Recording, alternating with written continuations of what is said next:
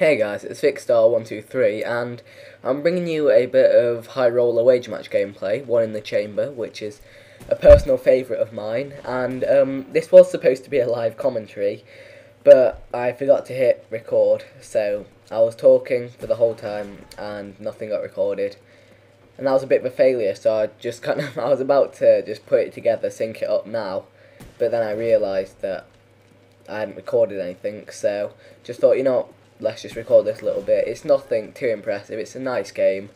Get the win. I mean, I put off the first load of kills really quickly, but towards the end it becomes much slower, as you can probably see.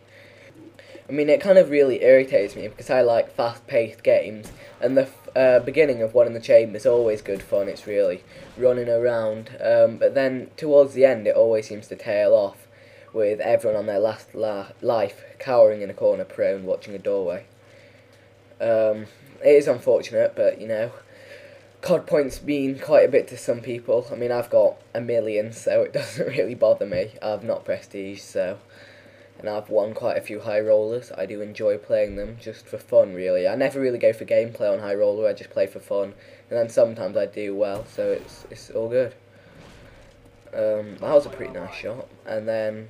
So the last guy's just over there, typically refusing to come to me, so he's got the position, I'm ready for it, I'm going to jump like a ninja, and oh, humiliation. Oh well, I won, he lost.